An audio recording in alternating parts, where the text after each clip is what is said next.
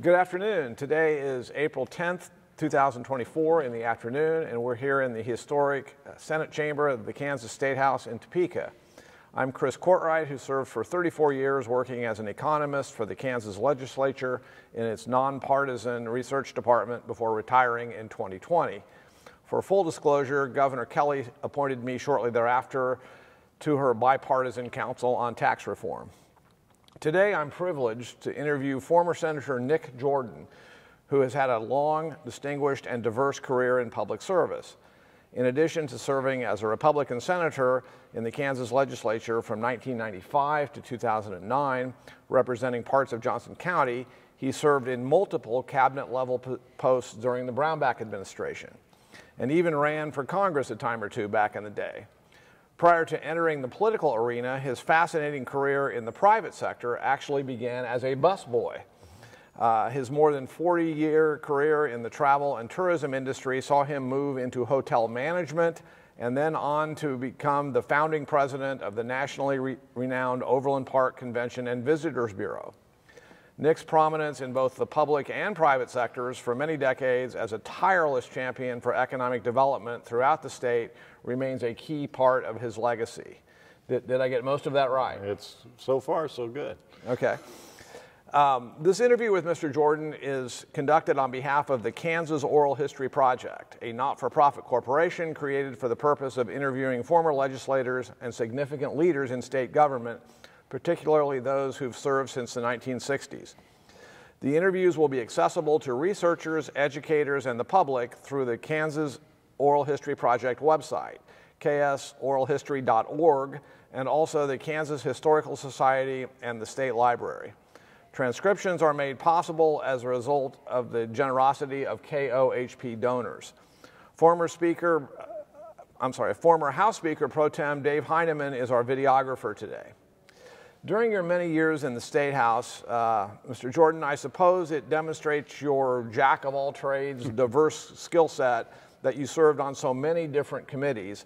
But looking over those records, I guess some of the highlights that should not surprise us, given what we have already said by way of introduction, were that you, of course, chaired multiple committees on economic development and commerce, vice-chaired a panel on transportation and tourism, and served stints on many of the most powerful committees here in the Senate, not the least of which included assessment and taxation, federal and state affairs, and it looks like two full four-year terms on Ways and Means. I hope I cherry-picked most of the top ones since there's quite a few others on your full list. Yeah. Yes, I told everybody at the time there was a very popular Royals infielder who played outfield. He played several positions. And you say I kind of became the utility player for the Senate, and then that went on into the administration of Sam Brownback. I became kind of almost a utility player in the administration, which was great. Gave me a lot of great experiences, a lot of different. You know, everybody used to say it's almost like you get a PhD on a lot of topics when you serve in the legislature or you're in the cabinet, and so I got a lot of opportunities to get my PhD in a lot of different categories. Absolutely, and we're going to cover a lot of that ground here in just a few minutes. But before we delve into your legislative years and committee work and big issues and whatnot, let's get into some additional background. Are you a native Kansan, and if not, when did your family move here? I was probably less than a month old. I was born in Kansas City, Missouri, and actually moved to Topeka, Kansas. I grew up here until I went in the 9th grade. Then we moved to Johnson County. My dad got transferred in an insurance company, and so we moved to Johnson County. So Topeka was my home. Coming up here for all these sessions, I still knew my way around town pretty well. Drove by the old homestead once in a while. But most of my life was in Johnson County. We're going to get into your mid-1990s arrival into the state political scene here in Topeka shortly. But by that point in your life, you were in your 40s. And had been well established with a great deal of private sector success, and weren't exactly an eager young 20-something freshman legislator showing up here ready to save the world. So tell us a little bit about the whole very interesting busboy to hotel management to founder of the OPC-VB journey that you undertook prior to getting here in 1995. Sure. Obviously, I was looking for a job when I was 15 years old and ended up being a busboy. The interesting thing was I'm so thankful for some of the journey I've been on. When I was 19, they made me a restaurant manager, which was kind of a unique situation. I had a hotel manager, and at that time there were very many hotel management schools in the country. So he said, hey, stick with me, I'll teach you the hotel business, but the most important thing is if you can learn people skills and travel, it's going to do you really well the rest of your life. And the people skills part is true, and if you want to learn people skills, get in the restaurant or hotel business, you get every kind of personality. So anyway, I did that, and I ended up going down being assistant director of marketing at the Muehlebach Hotel, which was a nationally renowned classic hotel. Had every president since Teddy Roosevelt stay in the suite, and continued, and I got to deal with a lot of VIP visits and things at the hotel. Then what was a hotel company. In the meantime, my director of sales down at the Muehlebach wrote me a note and said, hey, Overland Park, Kansas is going to start a convention bureau. You really ought to apply for that. And so I applied and got the position. Was really privileged, had a great staff. We grew that into a multi-million-dollar industry for the city of Overland Park. And in fact, we're the ones that walked in and said we ought to build a convention center, and started working towards having a convention center in Overland Park. Did a lot of seminars around the country about how do you brand a suburban location competing against the metro, big urban location. How do you do that? How do you brand it? So I did a lot of seminars on branding and marketing of a community, and it was good. That was 10 years of my life. I ran that bureau and grew that industry, and saw a lot of good things happen in Overland Park. Great experience. Through that, I was a 2-term president of the Travel Industry Association of Kansas, and that leads me into the political situation a little bit. Obviously, I was up here a lot. Yeah. John Carlin was governor. Jamie Schwartz was Secretary of Commerce. Kathy Kruzik was Director of Tourism. And I was up here all the time talking to them, constantly talking to them. Of course, back in Overland Park, we were a tax-funded convention bureau, so all the Johnson County legislators I had contact with one way or another, and I became a volunteer lobbyist for some time for the travel industry. So all of that brought me a lot of different contacts, Rotary Club type things, a lot of contacts politically. Bud Burke, I'd known before I came up, and he was president of the Senate when I came to the Senate. Yes. So I had all those contacts then. In between the Convention Bureau, though, and coming and thinking about the Senate, I actually was senior pastor of a large church, 2,500 attendee on Sundays, and had a school. It was a transition period, which is a long story that we don't need to go into, but that was something I did for a couple of years. Kept everything together, everything ran smoothly. Still don't know why 2,500 people wanted to hear me speak every Sunday, but they did.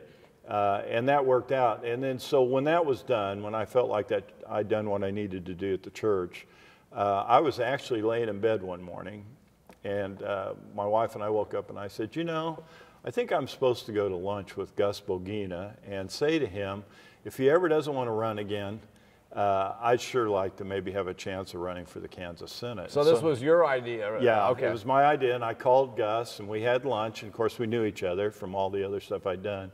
Had lunch, and it was really nice. It was kind of pat me on the head, and I said, that'd be great, Nick, you'd be a good senator. No, nothing other than that, you know. And we left. And so within days, we went to the Ozarks for the weekend, and with days after that, at about 5:30 in the morning, I started getting phone calls from Kansas City media. And yeah, they woke me up. And they said, Gus Bogina's going to resign and take a position on the Board of Tax Appeals, and you are the leading candidate to replace him in the Kansas Senate. And so that was kind of a wow moment. It took me a couple minutes to wake up and think about what they were saying to me. And I ran, and obviously precinct committee people were the ones to vote me in. I had 2 or 3 people run against me, one on the first ballot, and then from there it went. So there were a couple, 3 people in the race. Ran against me with the precinct committee people, and first ballot I won it, and came up to Topeka and spent all those years here. Okay, well, this would have been the summer of '95 when Gus stepped down, and then the precinct committee people plugged you into his seat.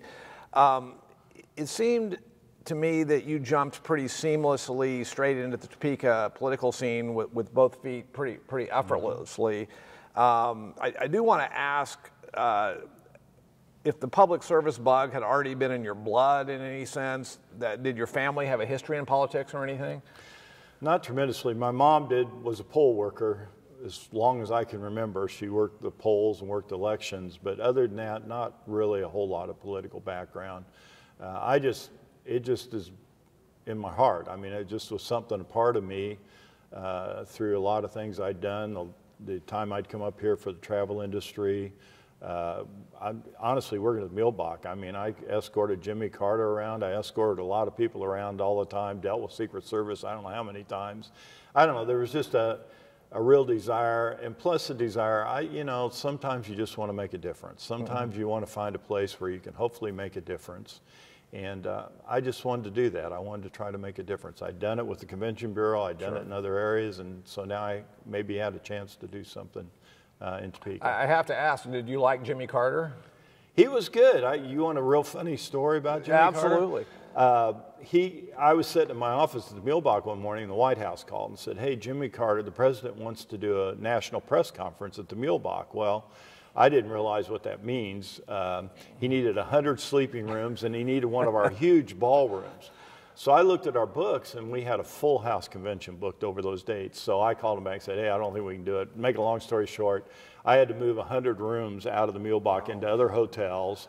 And the convention said, well, that'll be okay if he'll attend our convention in some way, dinner or something like that. So then I'm back to Secret Service and everybody, you know, and they said, no, it absolutely isn't going to happen. Lo and behold, we had to move their reception out into a foyer at the Milbach. It was shoulder to shoulder, elbow to elbow reception. And lo and behold, he did. He went out in that reception, which I'm sure drove the Secret Service absolutely crazy.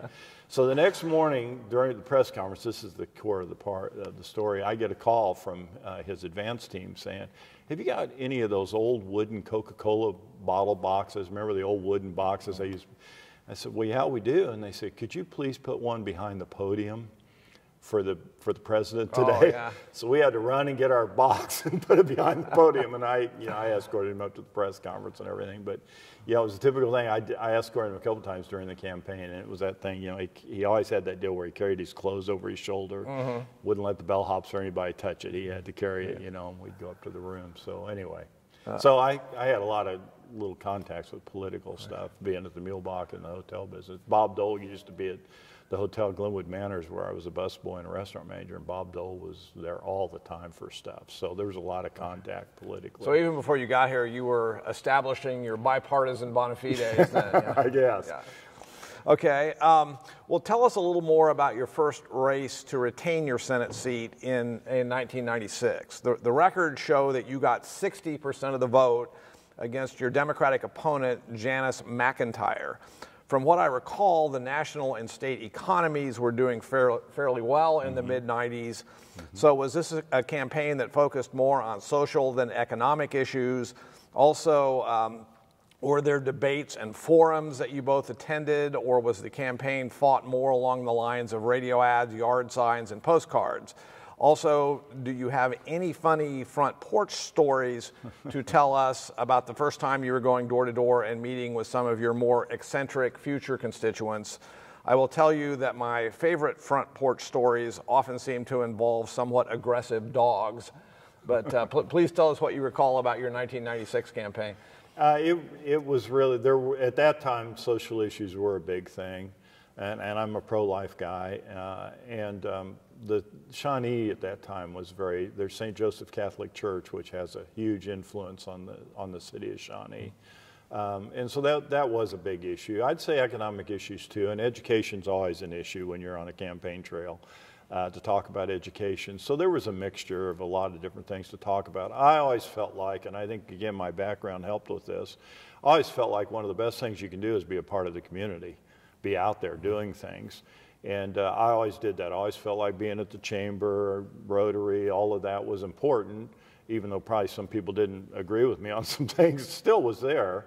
And relationships are so important, and I just felt that was always important. So I thought that was a key from my very first campaign on, was that I was known in the community, I was active in the community, I was involved in the community.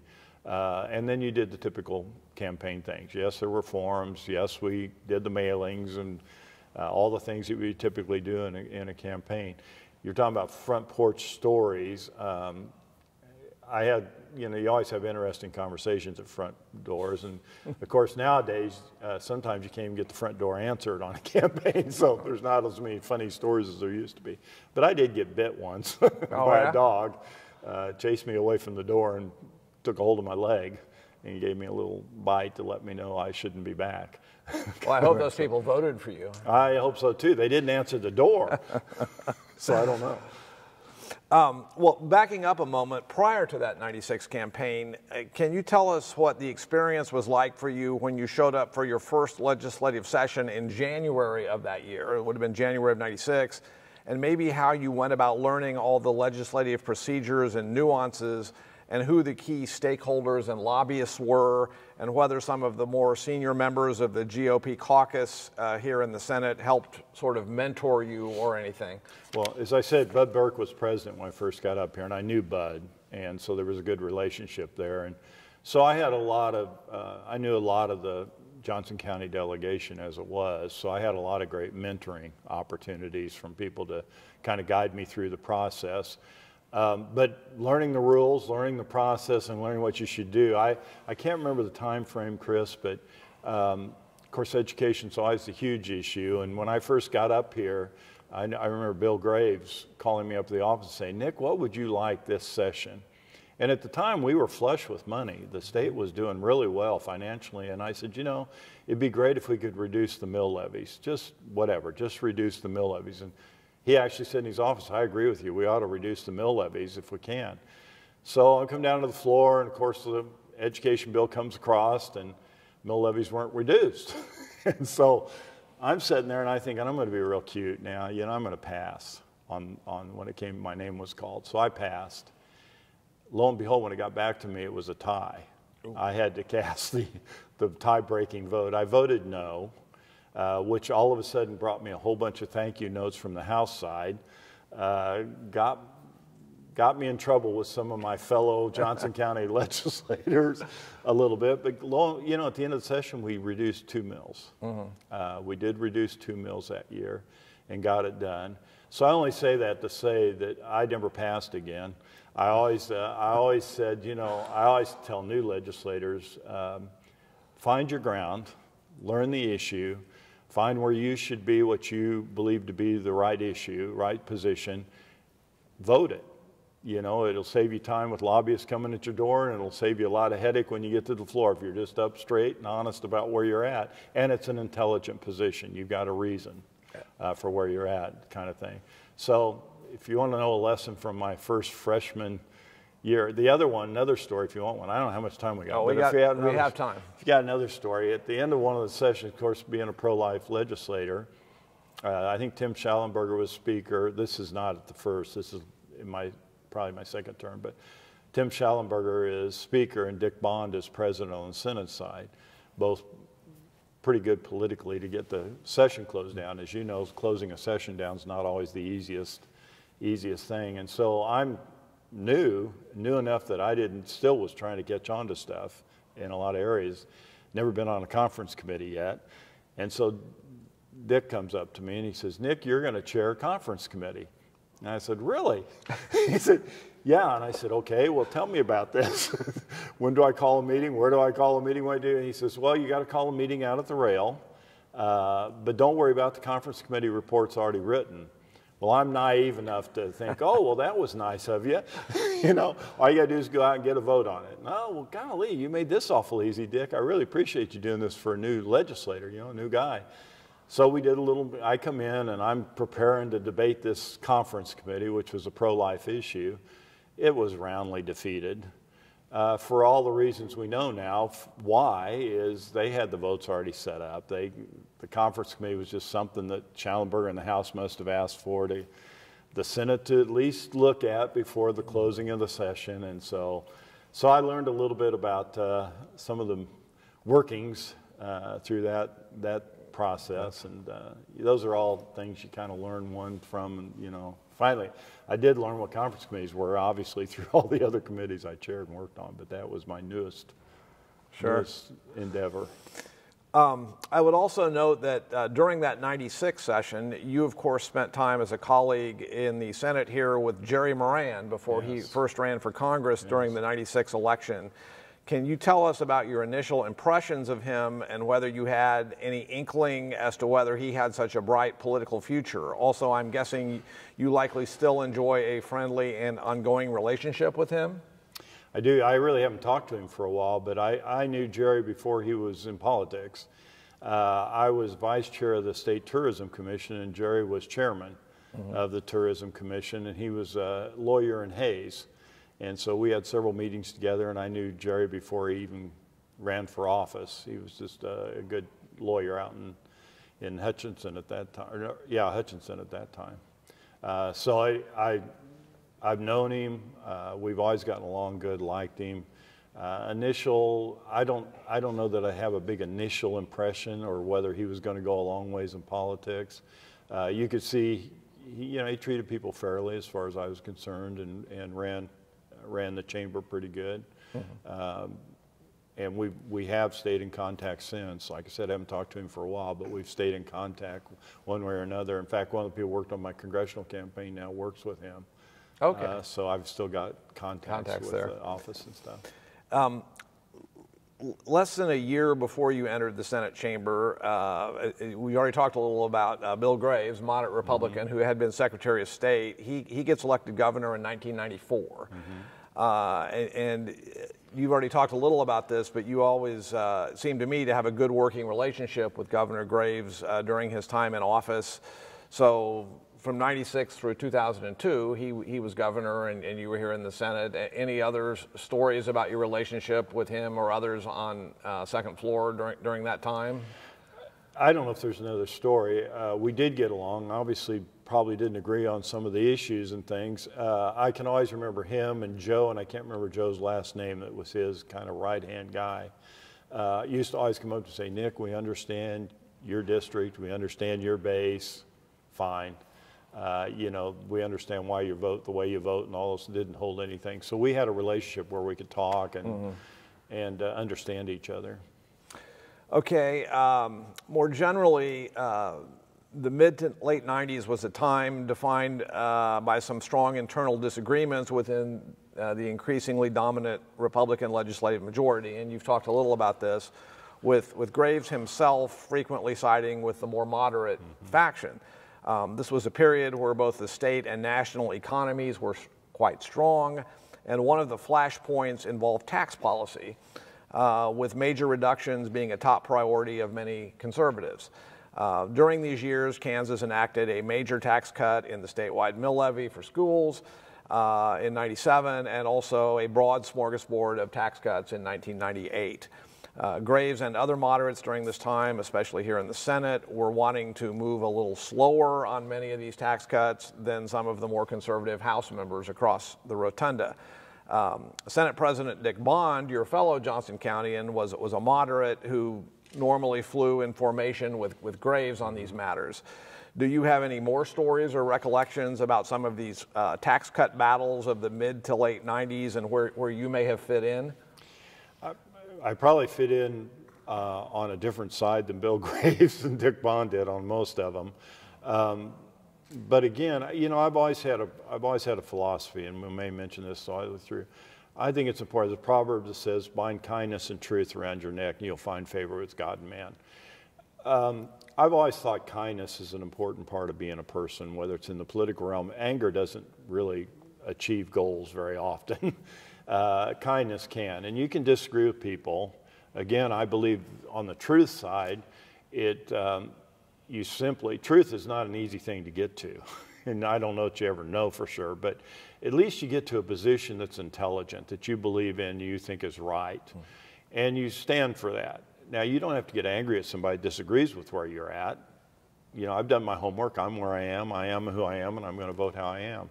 And so we probably disagreed on some of those issues, probably a list of those issues, but we always seem to be okay on the relationship. We always seem to be able to continue the relationship and not close the door. And as everybody knows, when you're in the legislature, in the Senate, or you're serving, a a lot of the time, most of the stuff you're dealing with is pretty run-of-the-mill, easy issues that, and there's going to be days where it isn't an easy issue, and you're going to agree with somebody who you were in a war with a month ago. Now you got, and so it's not good to build walls. It's not good to, build a wall between you and someone else to the extent that you become ineffective.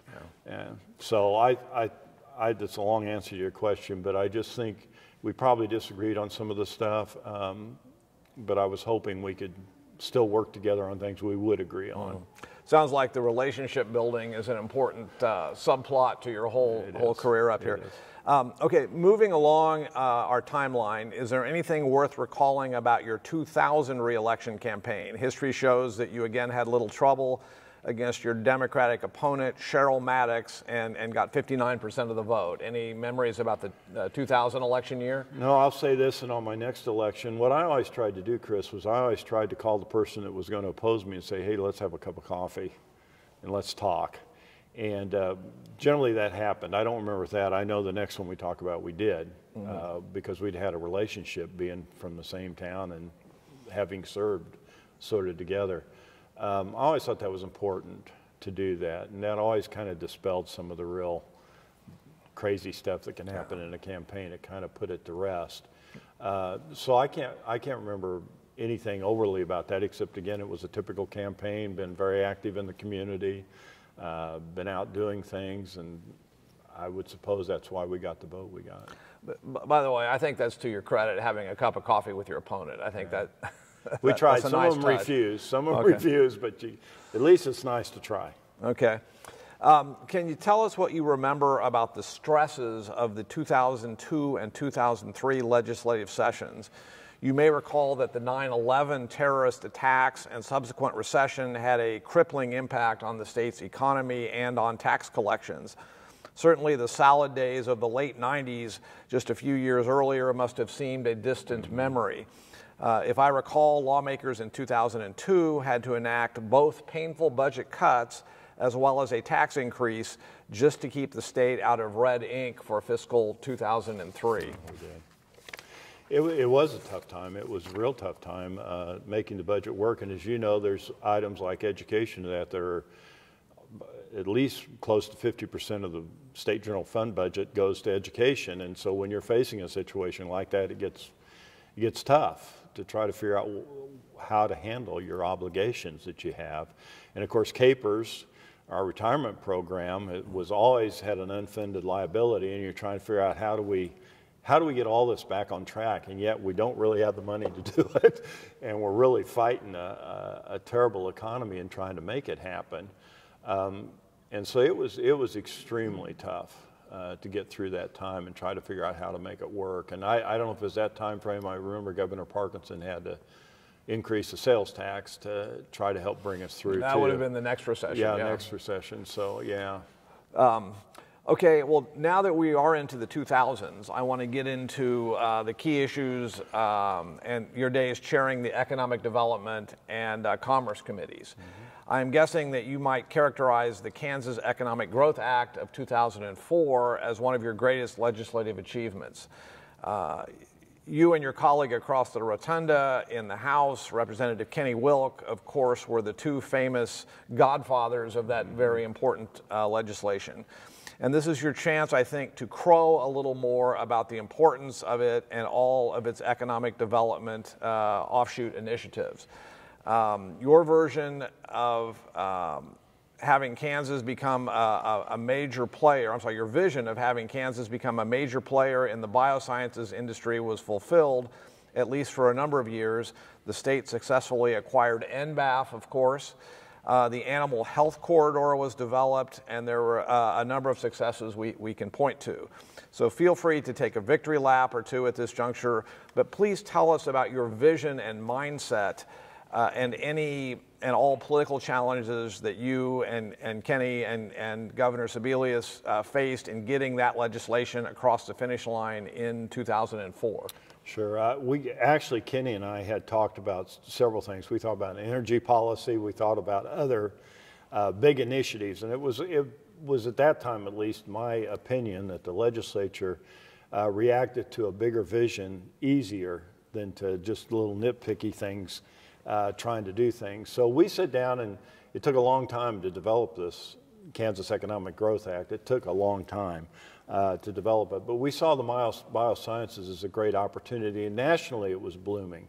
A lot of states were beginning to look at bioscience and what they could do in the bioscience area.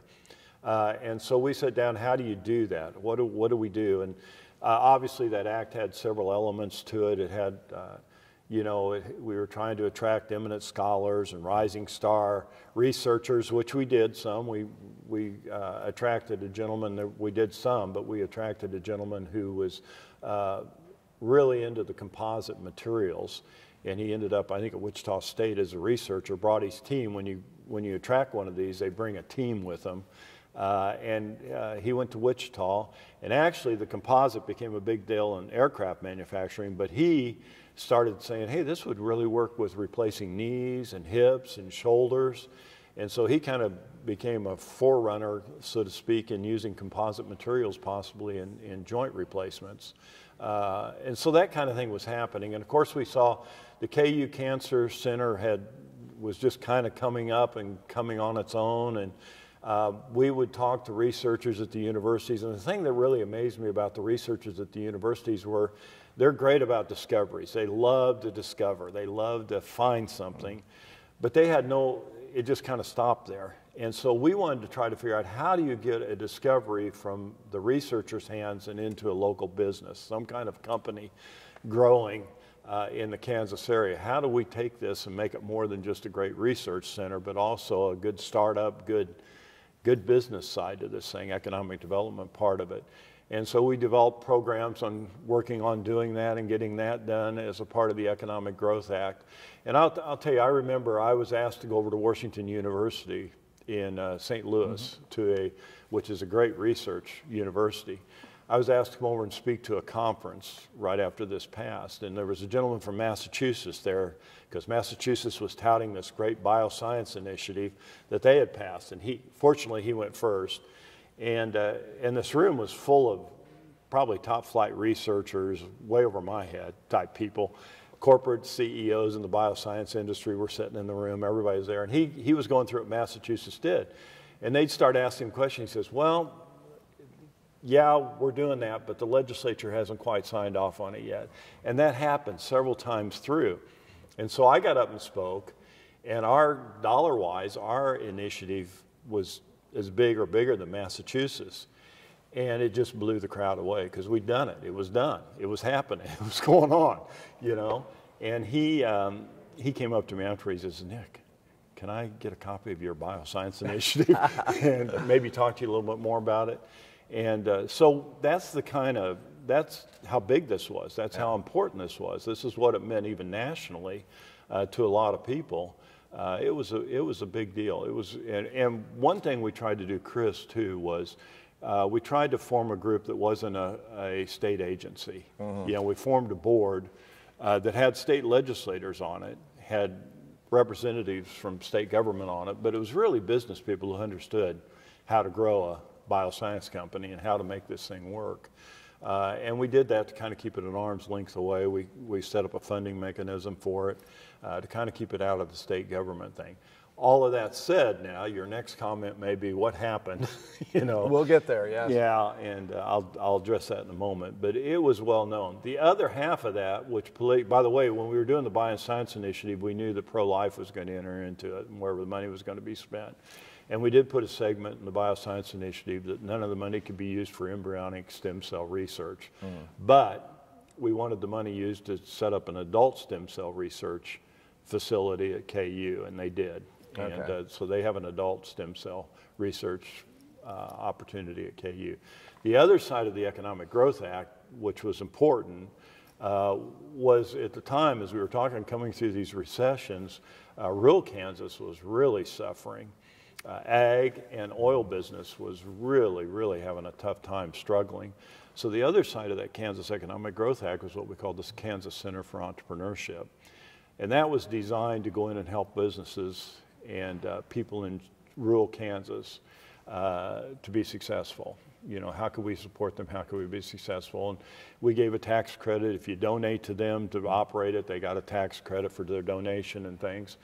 It's now known as Network Kansas, and they are doing a phenomenal job. If you go into almost any rural Kansas community now and say, hey, Network Kansas, they'll go, oh man, those are our heroes. They're tied in really well with the SBA now. I know the Kauffman Foundation's giving them grants. So they're getting funding outside now that's just, they are really respected and looked up to. I think the gentleman, Steve Radley, runs it. And I think Steve was even served on a committee for the Federal Reserve of Kansas City. They've just grown into a heck of an operation, a really great operation. So between the two, and to be honest with you, if you remember, the Kansas Economic Growth Act passed both the House and the Senate by wide margins. It wasn't a close vote whatsoever. It was a wide margin. And I think so all those elements helped bring the votes in and get it done. And it was a great act. I mean, it was a great process. Absolutely. Okay, as long as we are in 2004, let's again talk electoral politics. The record book shows that you, yet again that November, had few problems with your Democratic challenger, a gentleman named Pete Roman. But I'm guessing the more interesting part of that election year story for you involves the August GOP primary. Representative Lisa Benlin opted to try and move across the rotunda and challenge you for the Republican nomination in a primary that drew significant statewide attention and interest.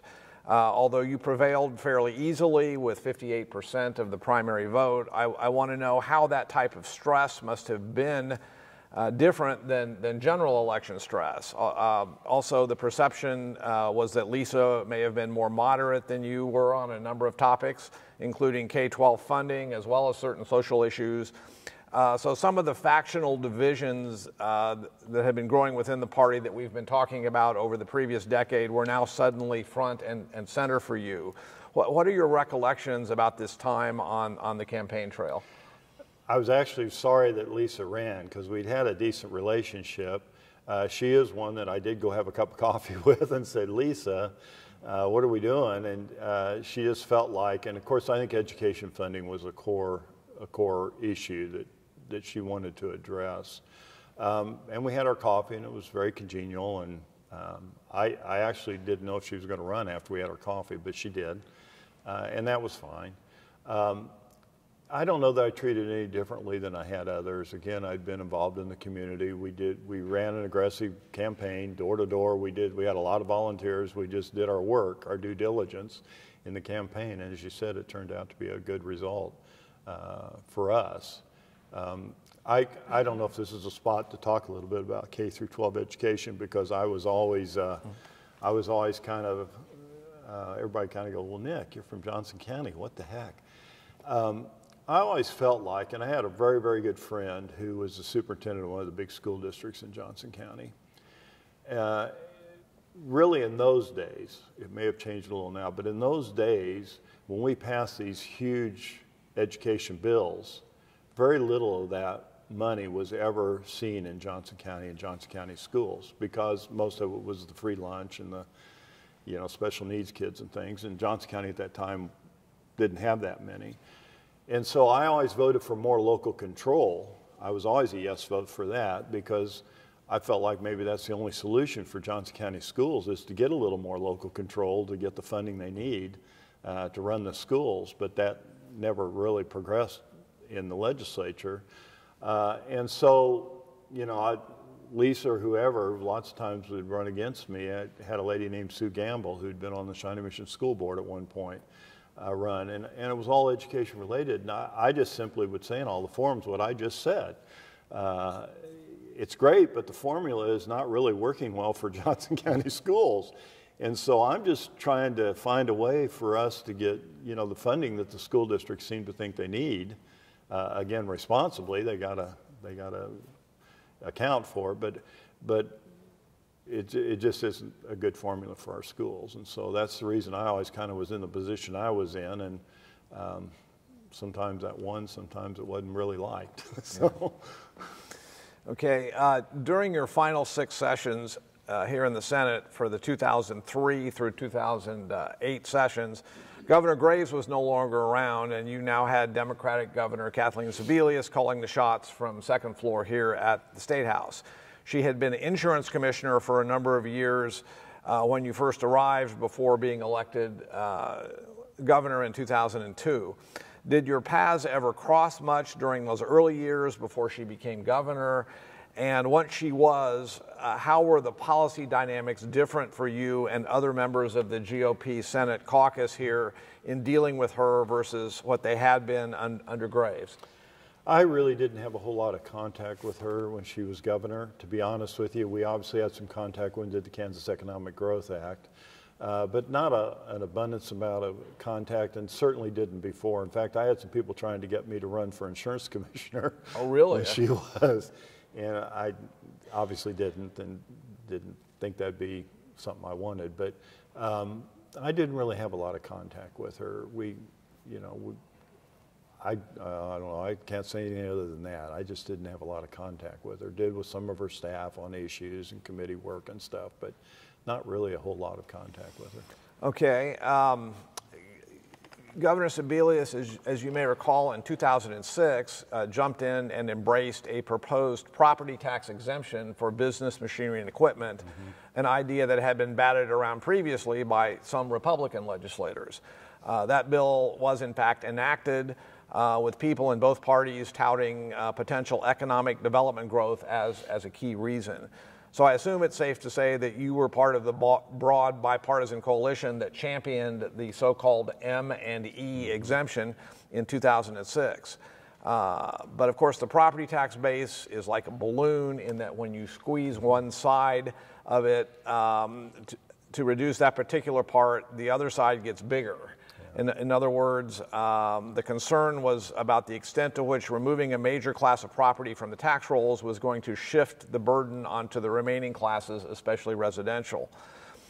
So the 2006 exemption legislation contained an intricate formula that set up so-called slider payments that were going to reimburse local units for 5 years for at least a portion of the lost receipts in an effort to minimize some of the mill levy increases and tax shifts that were otherwise going to occur. The payments were scheduled to decrease over 5 years and slide away before sunsetting altogether, hence they became known as the slider payments. But this was based on the theory that economic growth brought about as a result of the exemption would have boosted everyone's tax base back to at least sort of a hold harmless position. Unfortunately for local units of government planning on these funds, what ended up happening is that by the time the slider formula got implemented in 2008, there was really only one set of payments that went out because of the onset of the Great Recession. Policymakers grappling with the fallout for the state budget soon repealed the remaining 4 years of those payments to help shore up the state's financial coffers. So feel free to talk about what you recall about the exemption and slider payments, but also more importantly, what this episode may have revealed about the intersection of tax cuts and the potential to stimulate economic growth. Given your expertise in both economic development and tax policy, what do you think about the inclusion of mandatory benchmarks in exchange for tax concessions, and even, depending on the circumstances, sometimes some form of clawbacks? Should policymakers, as a rule, seek to tighten tax breaks down to ensure that they are maximizing their bang for the buck? The cost-benefit analysis questions and controversies have only seemed to grow more intense in recent years, and I know your perspective on them could be especially illuminating. I don't know. Obviously, the M&E was basically an economic growth policy that we thought would have the results you're talking about, that eventually it would grow the tax base and in the end be successful in doing so, which is, you know, kind of every incentive program you pass, you're hoping that's kind of the result, is that it's going to eventually have a real growth aspect to it for the community. And again, Wyandotte County and the Star Bonds to me is the kind of the ultimate example of how you do an incentive package and it ends up transforming a county in the state of Kansas economically. So I think it's all about economic growth. I've talked to many people and still do, because there's kind of this growing anti-economic development incentive growth, and I understand it. I really do understand some of it, because I think some of the economic development and incentive programs are being abused and have been abused in a lot of different ways. I tried, even when I was in the cabinet and after, to talk to people about star bonds in particular and say that I offered some ways I thought that should be tightened up and changed a little bit, because it's turned into something totally different than what we originally wrote the bill to do. You know, we're getting these nice regional tourism. Now it's down to, if you have a little amphitheater for local concerts, that's now a tourism attraction, you know, and they've added other things to it.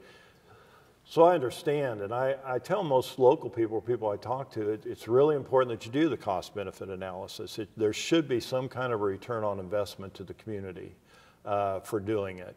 And most people forget that in the case if you give sales tax, you're probably going to pick up new property tax. You've got other tax revenue sources that are probably going to benefit the community, even though you're giving up a piece of it for future growth.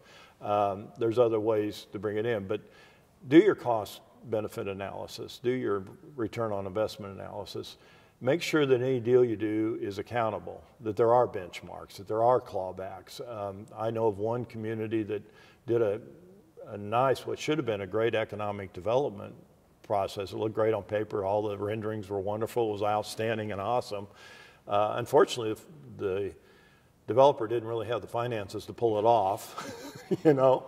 Plus, nobody told them that they only had 5 years to get it done, or whatever benchmark you wanted to put in it. They didn't do that. So it just drug along, and the city was captured in this agreement that really was not a good agreement. So, you know, do your cost-benefit analysis, put in accountability measures on where they should be, and then transparency, you know, talk about the benefits, talk about why, talk about what the development is, so that people understand what you're trying to do. I know one city who had actually a blighted building sitting in the middle of a residential area that used to be a school.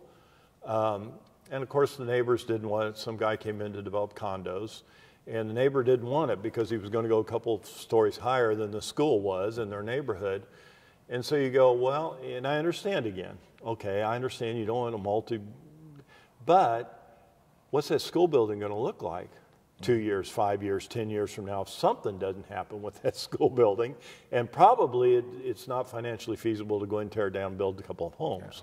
So what are you going to do with it? So you just really got to put some thought into the incentives and economic development programs to make them proper, and to make sure there isn't an abuse of some kind in that development. So in today's world, I don't know that you can ever do developments anymore without some kind of an incentive package. The developers are so now used to, no matter where they walk into, there's going to be an incentive package, and if you don't offer one, they're going to say, well, thank you, and they walk away from your city, your county, your state, whatever it may be. But again, I just can't stress enough, ride them tight, you know, ride them so that they have the least amount of opportunity to be abused, and then evaluate. Don't be afraid to say no.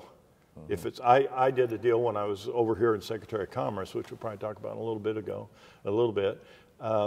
We had a big deal, $1 billion deal, 1,000 jobs coming in to negotiate with us. Of course, everybody's now got consultants they bring in to negotiate with you on, and you know, God bless them. They're going to be as aggressive as they can be for their client. And so we gave them what we could, and one day they came in just to keep hammering for incentives, and I think I shocked the staff over at Commerce. I actually went, can't do anymore. We're done. I think the staff thought, oh, Nick, you're going to lose this. Well, guess what? They did the $1 billion project and added the jobs. So you know, you just got to be intelligent in how you handle them. But they're a necessary evil. I guess you'd say they're a necessary evil today for development to happen. Understood. In any community or state. You've also told me in the past about the Kansas Academy of Mathematics and Sciences program that you helped get approved sometime back in this era. Correct me if I got the name wrong, and please give us the details you remember. Sure. I had two constituents come to me. One was a professor at Johnson County Community College, and the other was a retired superintendent of schools. And they said, hey, we got an idea, because it's kind of tied to the bioscience deal.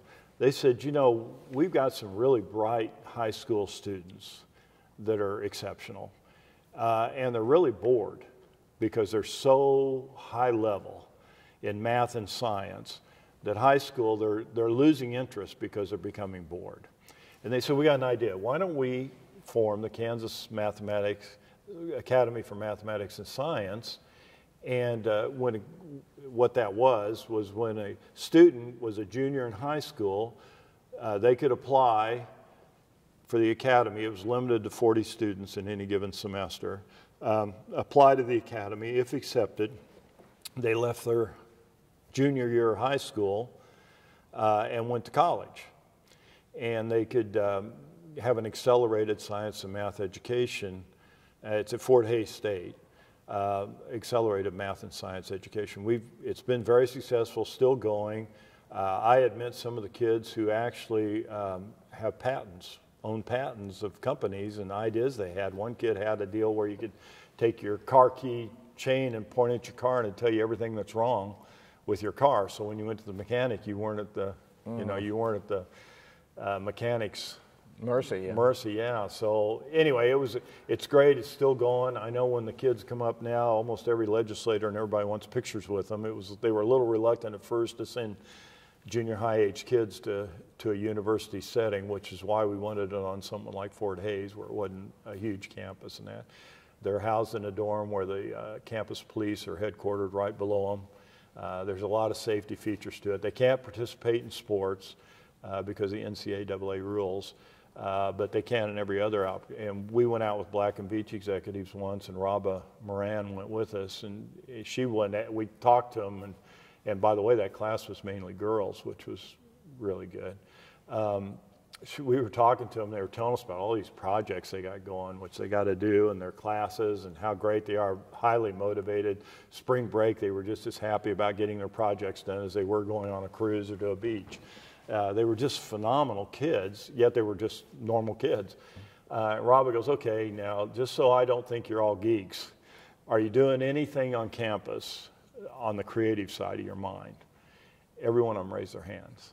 They were in drama, they were in something, some kind of activity, creative side too. So it's a great program. It ended up a lot of MIT and some of the bigger universities started coming in trying to recruit these kids to get them out of Kansas, and we probably lost some through that process, but it's been a great program. Very impressive. Okay, before we get into 2008 and your decision to leave the legislature to run for Congress, we should point out that your lengthy legislative career also overlapped with future governors Mark Parkinson, Jeff Collier, and Laura Kelly. Since we've talked a little about other famous names, I suppose we should ask about your relationships and memories regarding future governors Parkinson, Collier, and Kelly. Do you have any amusing stories or recollections about them and how effective they seemed to be when they were legislators?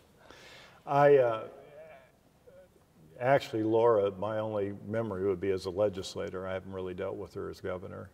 But Mark Parkinson I'd known. Kind of an interesting sidelight on Mark is we served with him in the Senate.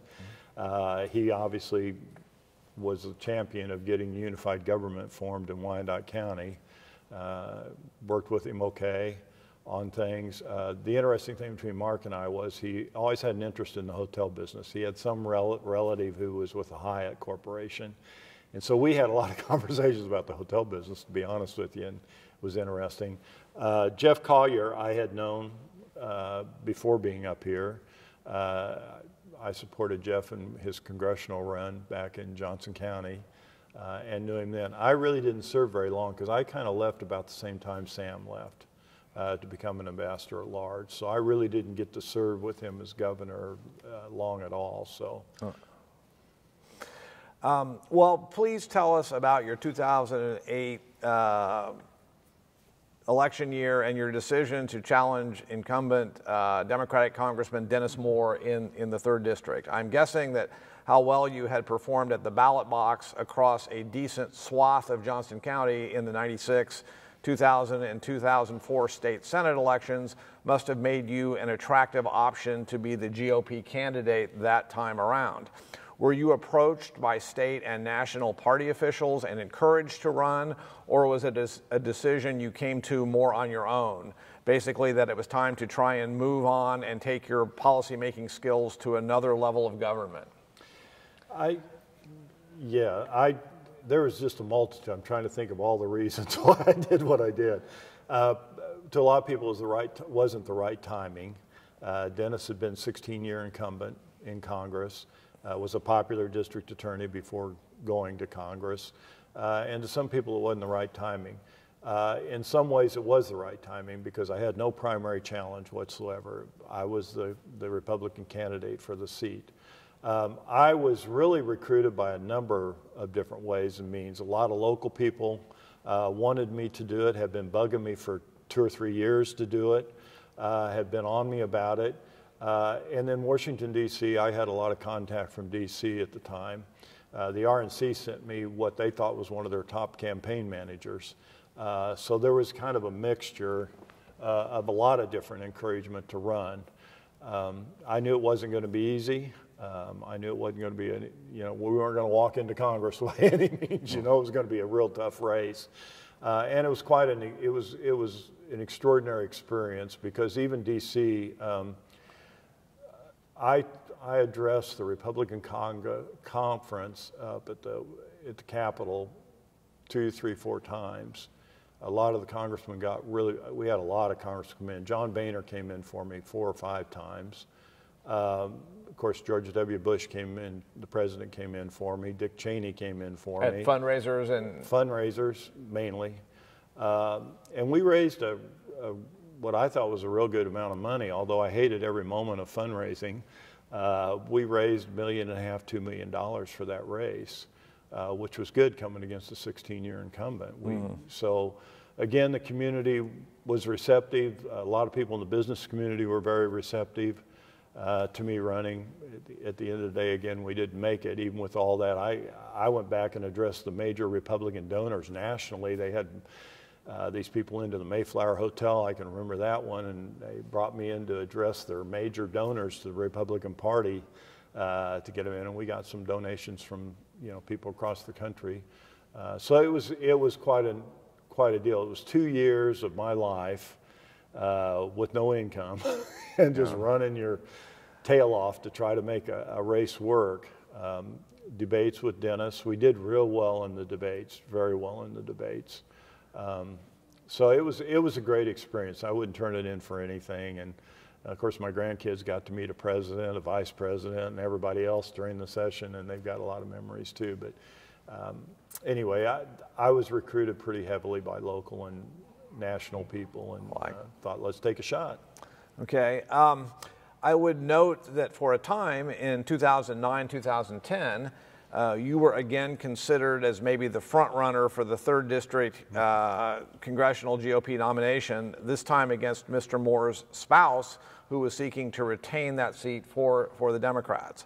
From what you told the press in April of 2010, when you decided to opt out of the GOP primary, which effectively cleared the way for future Congressman Kevin Yoder to defeat Ms. Moore that November, it looks like you sort of decided to take one for the team and stay out of the primary race so as to give whomever was going to be the GOP nominee a better chance in the general election.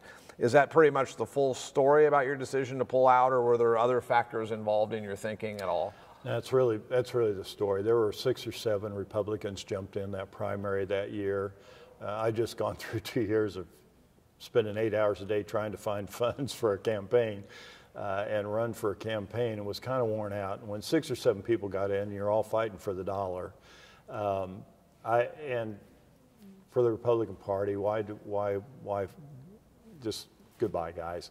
The interesting thing was, after I dropped out, I remember this. We were taking our grandkids to lunch, and I had my grandson in my car with me when the media started calling me, asking me, what are you doing? Why are you dropping out? And my grandson looked over at me, and he was real young at that point. He looked at me, he says, "Grandpa, I'm glad you're not leaving." And I thought, okay, that ends it. Right decision, yeah. Okay, we have been badgering you with one significant omission about your relationships with many prominent Kansas politicians over the last 30 years. So now we do want to get into you and Sam Brownback. When you arrived in Topeka, he was already in Congress, but I'm guessing your paths must have crossed prior to 2010 when he came back to run for governor, especially since you would go on to become such a key figure in his cabinet. Please tell us about when you first met him, any interactions you had with him and his staff when he was serving in Congress, and whether you may have been involved in some capacity with his initial 2010 gubernatorial campaign. I'd known Sam before when he was in Congress, when he was in the House, and then moved to the Senate. Just because, again, the Convention Bureau job I had at that time was just a high visible. I was in the media back in Johnson County all the time. It was just a high deal. So it brought me in contact with a lot of people. So I knew Sam back before, when he was in Congress. And moved to the Senate, and we went to D.C. a few times and went over and saw him at his office and spent time with him. So yeah, there was a little bit of a relationship. I actually served on his transition team in 2010 before becoming governor, mainly to help with economic development type issues. We came up with real opportunity zones at that time, and some of the other policy he brought out on the economic development side. So yeah, we had a relationship. Okay.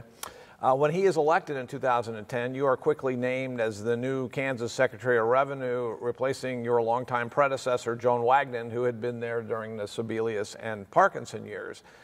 History will recall that by 2012, Governor Brownback was rather famously pushing for some dramatic changes to the state's tax code, with many of his proposals getting enacted. You, of course, as Secretary of Revenue, were a major point person for his tax policy initiatives. During 2012, there was some parliamentary maneuvering on the Senate floor where we're now sitting, and I think, to be fair, we should point out that the final version that landed on his desk was not exactly the version he preferred. He nevertheless did sign it into law, and the great self-described tax experiment was off and running. What are some of your memories from 2012?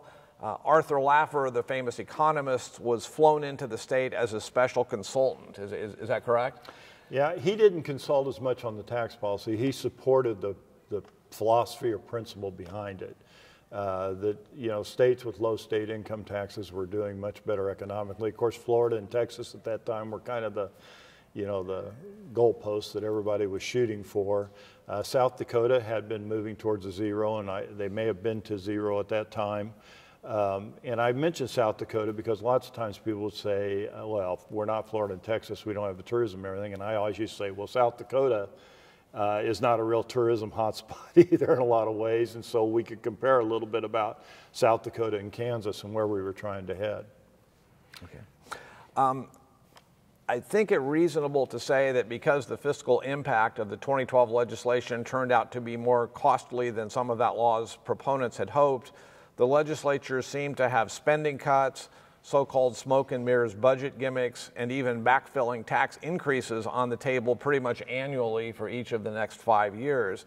On this latter approach of backfilling tax hikes, in 2013, you and other administration officials had to help get that legislation across the finish line. Democrats, of course, were not eager to help bail the governor out at that point, so that tax increase had to be enacted with only GOP votes. That 2013 bill had a sales tax increase and reductions in both itemized and standard deductions from the income tax as its most controversial features. What was getting anti-tax Republicans, especially many nervous freshmen who had come in with the 2012 election, to vote for that plan, a huge challenge for you and the governor and GOP legislative leadership? Obviously was. The whole tax policy was a huge challenge from day one. And I think some things, Chris, to remember. One is when Sam Brownback became governor, Kansas was experiencing a horrible rebound from a recession. Nationally, it was lasting longer. I mean, the Federal Reserve was saying it's probably the longest lasting recession comebacks that they had ever seen. The state was running a deficit. We had about 7% unemployment in the state. And so I want to say that because that, I think, enters into a lot of what finally ended up, because we just were struggling. The oil industry was really struggling, the ag industry. We had a huge depopulation of rural communities. They were losing people. And so I think part of the motivation of trying to do a tax policy was looking at some of these other states and the success we're having. Yet how do you do that? You can't go to zero tomorrow. You gotta, if you're going to do it, you've got to have this sliding scale, which the governor wanted to do.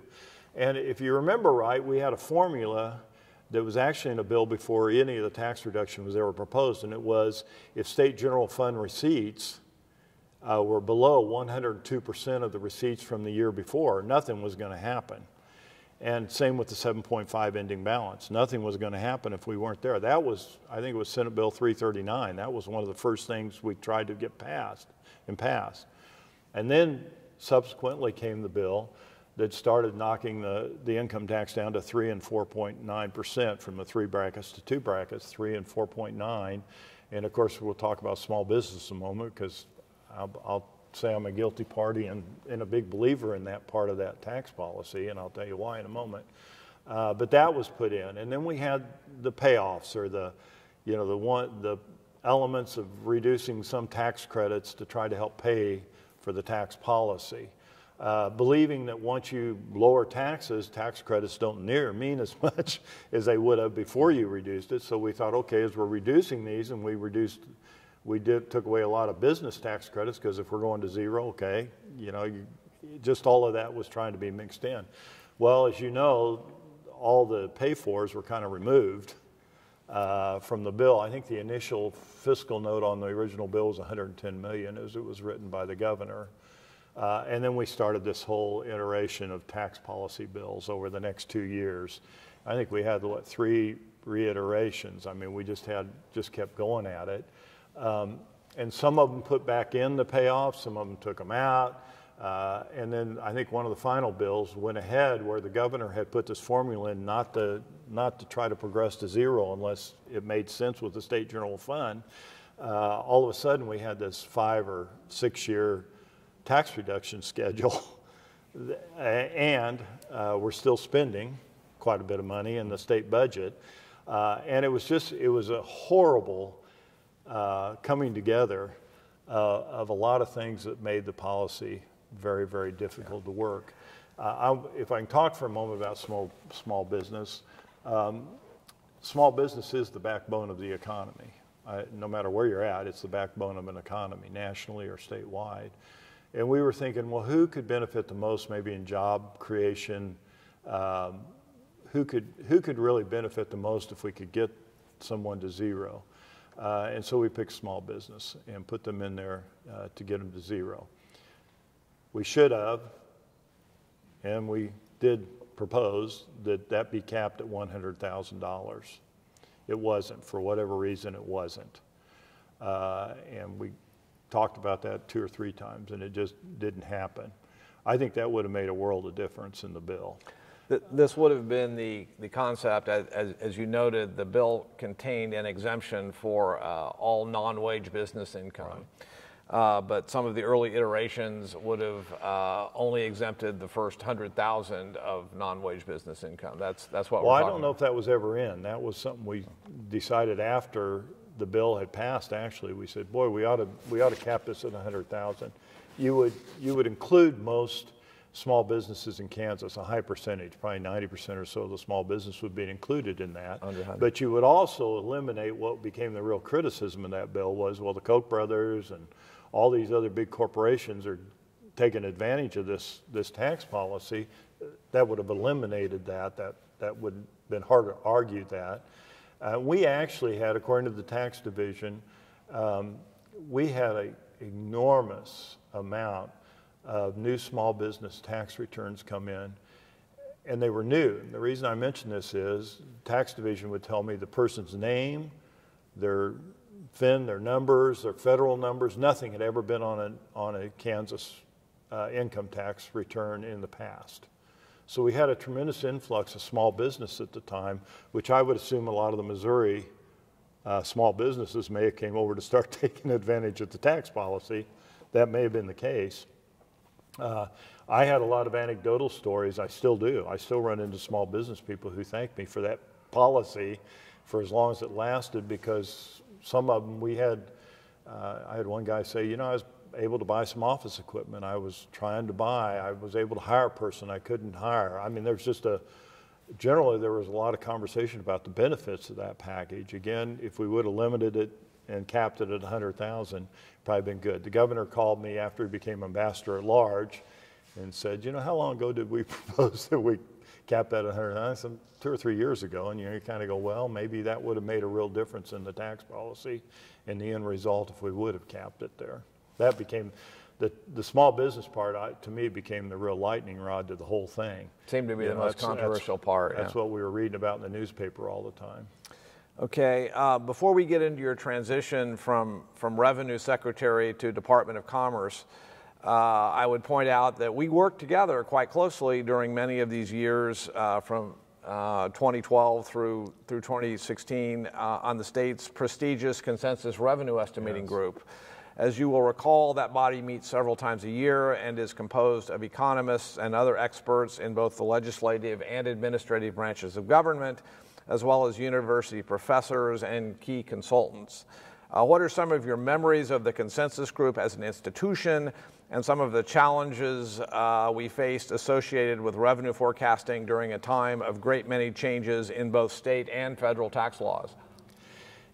That's an extraordinarily interesting process to sit there at the table with everybody around that table. Of course, a couple of economists from the universities, and then legislative research and revenue, and all of us sitting around there trying to figure out what was going to happen with revenues.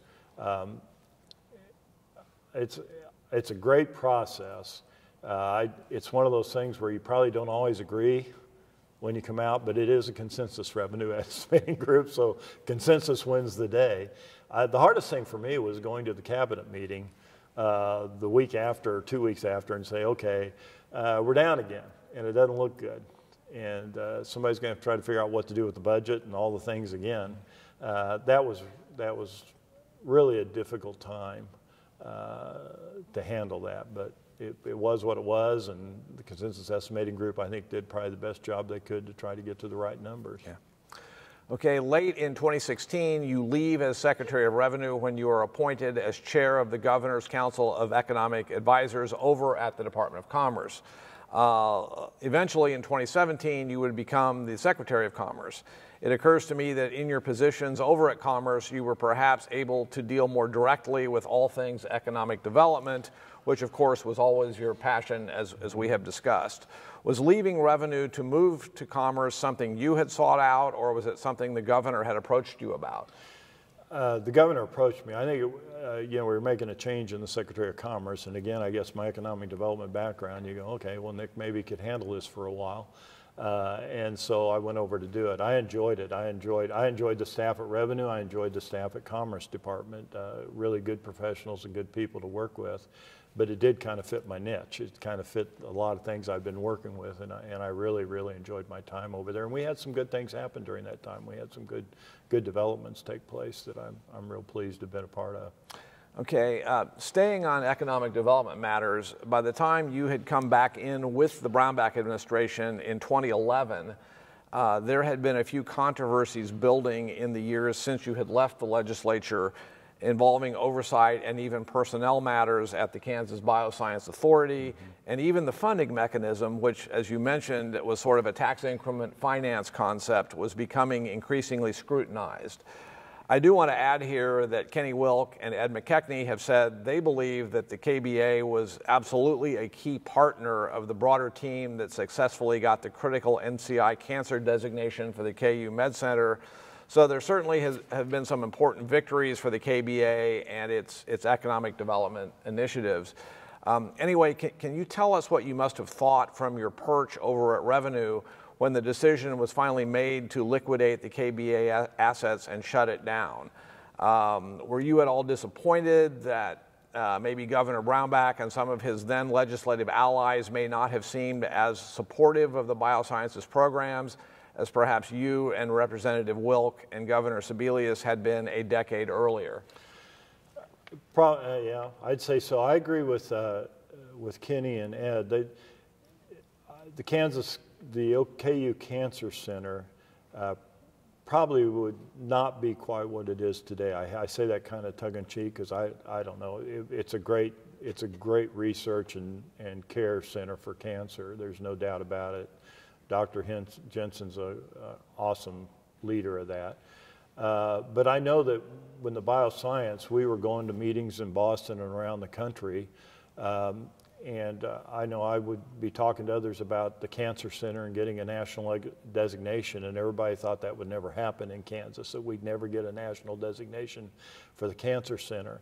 But yet, the people at KU and people here were saying, boy, this bioscience initiative is probably going to be the thing that puts us over the top to get our national. And of course, they ended up with a national designation as a cancer center and have become really nationally known and renowned for their research and care that they give. MBAP is another big get for the state of Kansas.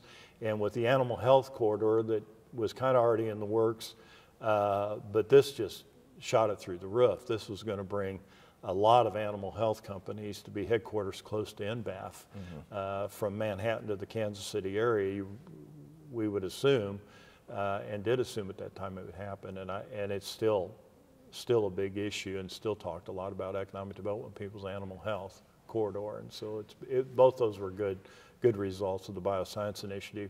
As far as it being done away with, you know, I just wish we could have had a bit more discussions about it before.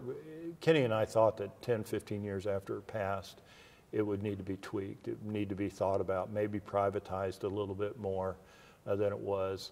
And I wish we could have had those discussions, but we didn't, and what happened, and so we move on. Okay.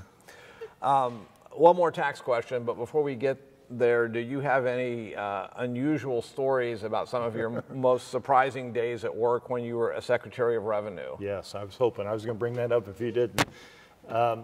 Sitting in my office one day, and all of a sudden we had an Office of Special Investigations as a part of Revenue Department, and one of the guys came running into my office and said, "You got to call the undersecretary down in Garden City now. Don't now." I said, "Really?" And he said it in such a way that I called in the general counsel then because I figured something legal is going to be happening here. So we called the undersheriff down in the Garden City area, and they said, "We have our head district judge is being held hostage in his home by a man with a gun and a knife. And he's demanding that he talks to the Secretary of Revenue. So we need you to call the judge's home and carry on this conversation." So we called, and it seemed like an hour, but it probably wasn't. We went back and forth. This guy wouldn't talk to us directly, talked through the judge to us, and we just talked forever. And finally, he came up with some question about his past tax returns. And I think he never said this, but I think he's one of these people who don't think he ever knew, you don't need to pay taxes. It's not constitutional kind of thing. But anyway, he finally asked us a question. We said, "Okay, give us 5 minutes, and we got to go look at your tax record to see if you're accurate or not." And we did, and tax division gave us an answer in 2 minutes. And we called back. By the time we called back, it had been resolved. And it wasn't. But never in my whole life did I think being Secretary of Revenue was now going to be a hostage negotiator with the judge. Of course, I went down to the court cases in Garden City and everything else, and he's now in prison. But I never would have ever expected that to happen. There were a lot of things that probably I never expected to happen, but that's one thing I never expected to happen. High atop the list, Yeah. Okay. All right, before we leave tax talk aside, the third and final backfilling tax increase enacted in the wake of the original 2012 law occurred in 2017. At that time, lawmakers in both parties were openly complaining that the fiscal crisis had become ongoing and institutionalized, and subsequently approved a bill that repealed the non-wage business income exemption we've discussed and restored the 3-bracket system that had been reduced to 2. Although Governor Brownback vetoed that measure, legislators ultimately overrode his veto with 2/3 majorities in both chambers. Watching all of this from the Department of Commerce, where you now were, did the way all of that transpired in 2017 surprise you at all by that point?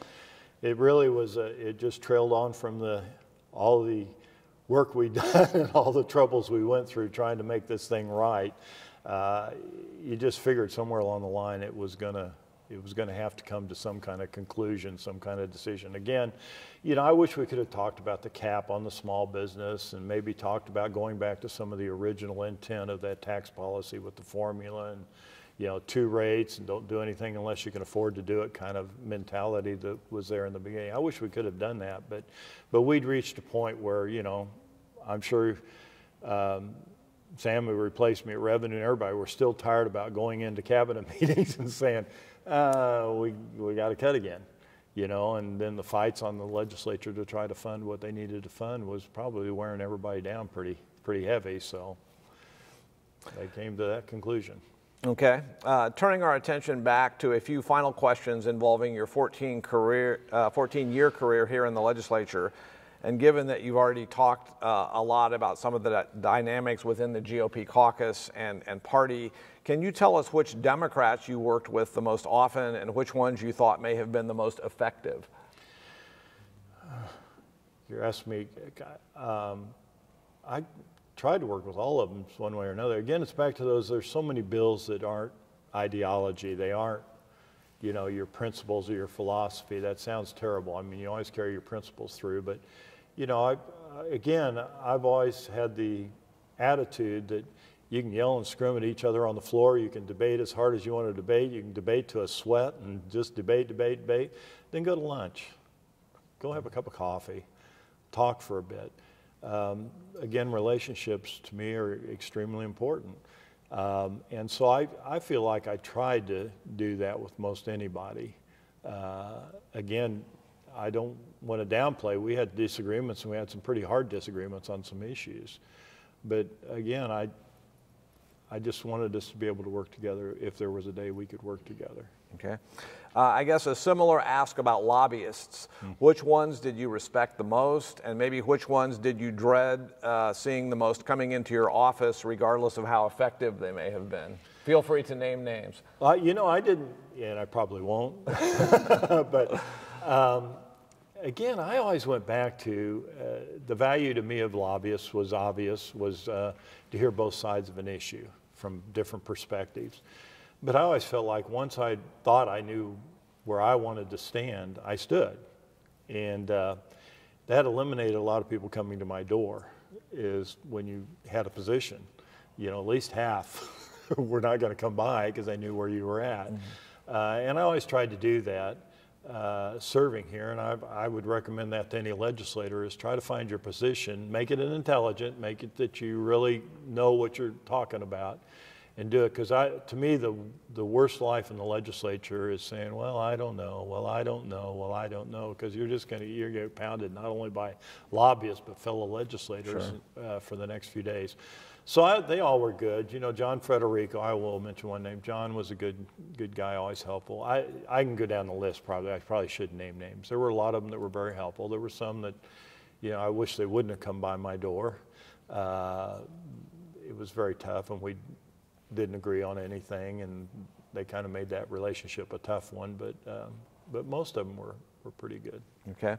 I guess I'm curious about the extent to which your perspective must have changed regarding the challenges faced by members of the cabinet, from your days as a legislator to your days of fielding questions yourself, standing at the committee podiums when you were Secretary of both Revenue and Commerce.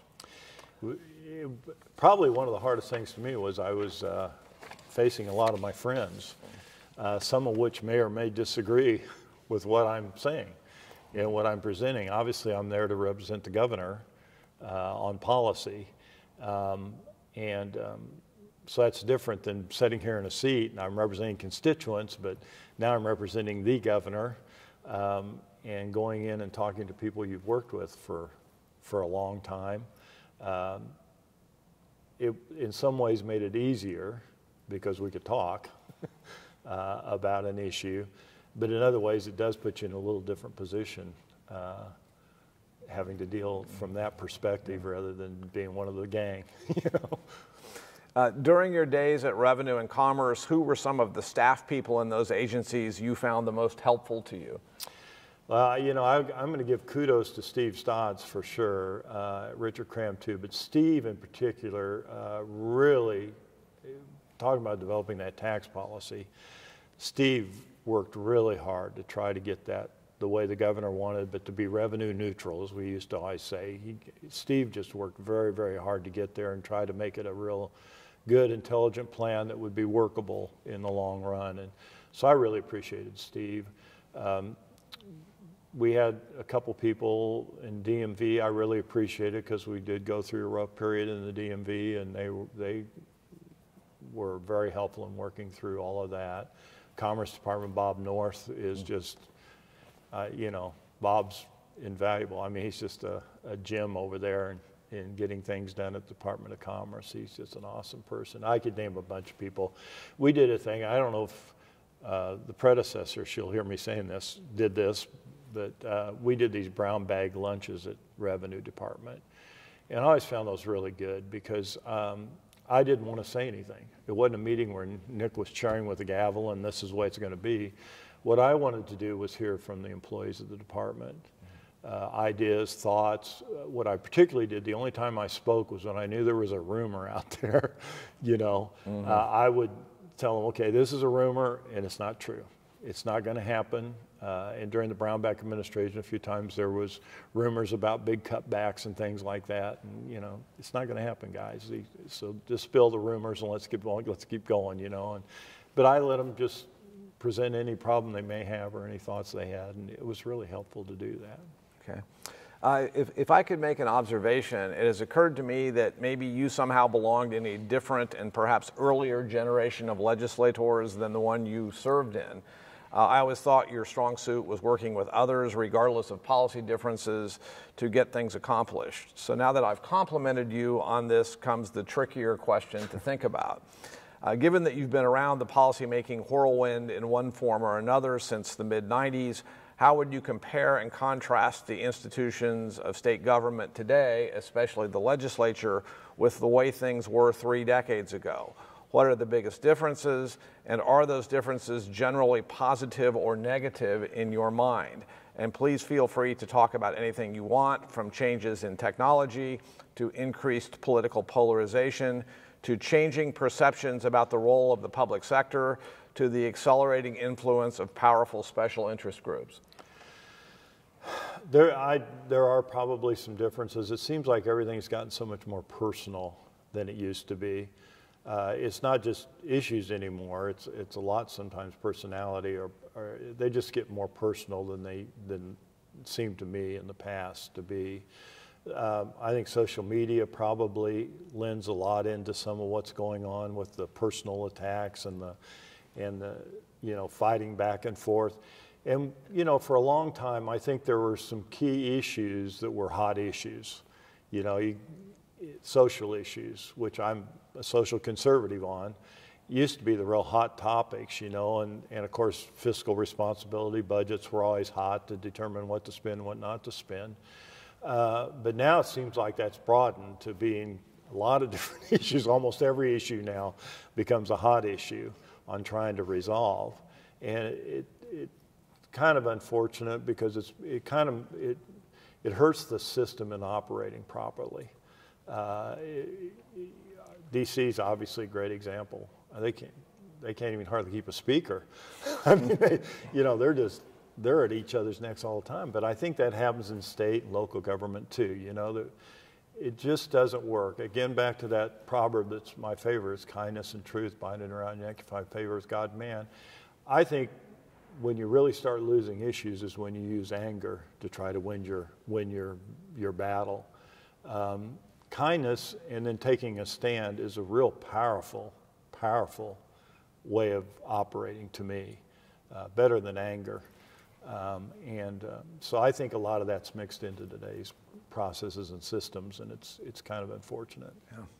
Well, please tell us about what you're doing now and anything else you want to add about what the future holds for you. Will you be involved in any capacity helping Republicans up and down the ballot this fall, or is it somewhat liberating to have a lot of that in your rearview mirror? It's probably liberating having my rearview mirror, but as I think probably any person that's served.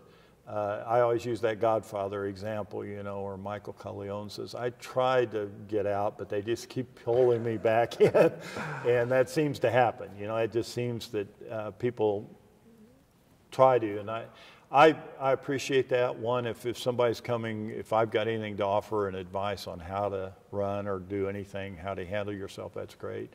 I've got a lot of people now coming to me saying, can you help us with the upcoming elections, particularly on the local level, and I'm happy to help where I can.